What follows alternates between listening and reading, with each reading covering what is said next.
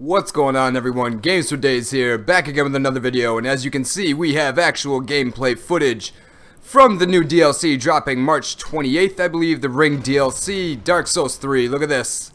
So it looks as if you fall off of the ledge when you try to get the item there, falling down into the chasm. So I don't know if you guys have seen Vadi's video. If you have, this is the first part. I guess we're going to be traveling down. Those creatures right there in front of us is called a hand scythe. We'll be able to get that weapon as we go. Look at that. Looks like a new spell to me. Some form, like maybe that's the greatest form of Deep Soul, or possibly. I'm excited, man, because it sounds like we're going to be getting a lot of new dark type of stuff. You know, being how the DLC is themed with a lot of darkness. So that's going to be cool for builds, because we'll be able to do, you know, more unique dark builds, because right now, obviously, we don't have shit for, you know, good things to use for dark builds. The choices are limited. So as you can see right here, one of the angels that flew up into the trailer looks pretty badass. So there's a way, I guess, that you can kill them, but you have to figure it out. We don't know what that is yet.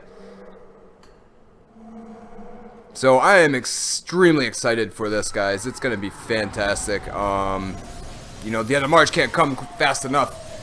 I like to see stuff before it comes out. You know, I know a lot of people like to go into blind to it, but I like to learn some stuff about it, see gameplay footage. This has me real excited. Check this knight out right here, guys. Has the dark sign on his chest. And a fire-breathing shield. Oh, shit. You see how he, like, blew the fire and then jumped through it? That's gonna be a beast-ass move for PvP. And then look at that. He just buffed that sword when he put it into that stance. Look at the fucking moveset. He looks like some sort of, like, wraith, almost. I'm sure we'll find out what type of enemies these guys are. And then right here, this looks like that big giant at the end down there. Looks like you have to make it through. Look at all these, like, what, like ghost archers and shit. This is going to be fan-fucking-tastic, dude. I am so fucking excited for this goddamn DLC. You have no idea. I think it's definitely going to make up for the shortness of Ariandel, man. I've heard this is going to be one of the longest DLCs FromSoft has put out. And I've heard a lot of good things about the old hunters for Bloodborne. So if this is going to be longer than that, I think we're all in for a nice treat.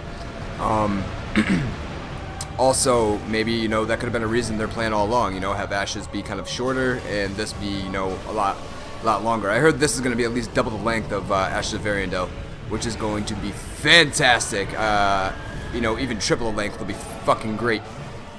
If you watch Vati Video's video, that's hard to say, Vati's video that he put up, he gives some lore and backstory to these beasts. So if you want to check that out, guys, you should go check out his channel. But I cannot wait. There's going to be so many new weapons to go over, so many new builds to go over. There's new PvP arenas coming. It's definite. If you read the notes on it, there's just going to be so much new stuff. It looks like spells, everything. Hopefully they give us some actually useful spells. From the looks of it, we're going to be getting some useful spells. But you know, past DLCs, they give you some shit. You're just like, like the Way of White Corona. We don't want to say any names or anything like the Way of White Corona. Jesus, so... Guys, if you're excited for this DLC like I am, go ahead and drop a like for me down below. Also, if you're new to the channel, hit subscribe, because you'll be getting a ton of great videos once the DLC comes out, and beforehand as well. So, this has been Games for Days. I'm excited. Hope you are too. I will see you in the Ring City, bitch. Peace.